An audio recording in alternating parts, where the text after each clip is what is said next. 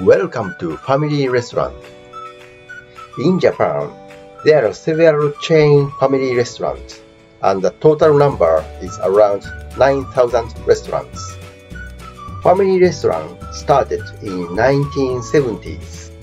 The original definition of the family restaurant is for family to eat together out of the ordinary atmosphere.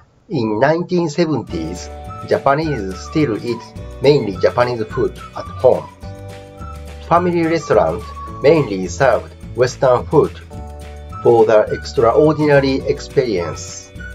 Family restaurants offer self-service drinking bar and opened 24 hours. Some people among friends or among colleagues rather than among family use family restaurants for chatting without caring the time. For some Japanese, the family restaurant's atmosphere is suitable for chatting. However, recently, due to low birth rate, its lack of staff, so most of the family restaurants stopped 24 hours operation.